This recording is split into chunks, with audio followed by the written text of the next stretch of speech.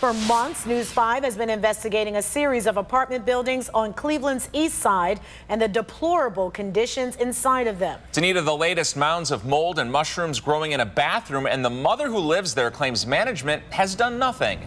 News 5's Jordan Vandenberg joins us live with a story you'll only see on News 5.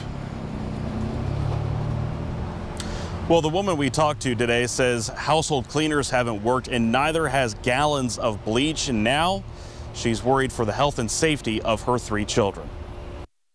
Inside the red bricked walls of building B12 is a family that paints together and stays together. But in the bathroom, what is it, fungus, I guess, is the landscape that no one wants to create. The mushrooms that grew out, this is when they die, I guess, or get wet or something.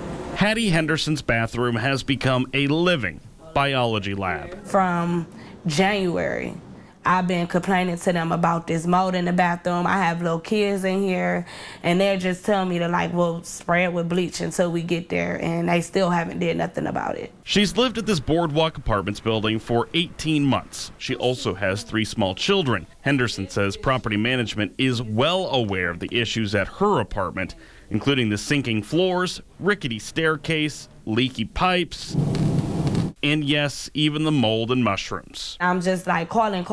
This not safe. I got a 2-year-old. She can go in there, pull it up, thinking like I thought it was a flower anytime. We told y'all to give us 2 to 3 weeks, and that was all the way in June. It's August now. Bleach and household cleaners can only do so much. Henderson believes the mold is deep inside the walls and floors. I don't know what to think no more. I just think they just don't care, period, I guess, because it's low-income housing. And for months, the Michigan-based companies that own and manage Boardwalk Apartments have come under fire for allegations of deferred or non-existent maintenance at the low-income federally subsidized housing complexes. Henderson's account sure won't extinguish it. I most definitely feel like they don't care. All these apartment units have kids in there. So it's like they don't care about the kids either. They don't care about the kids' safety. Like, how haven't y'all been out in 6 months to get this mold out my bathroom?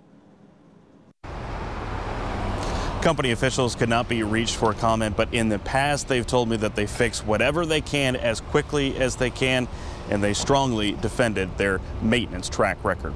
Reporting live in Cleveland, Jordan Vandenberg, News 5.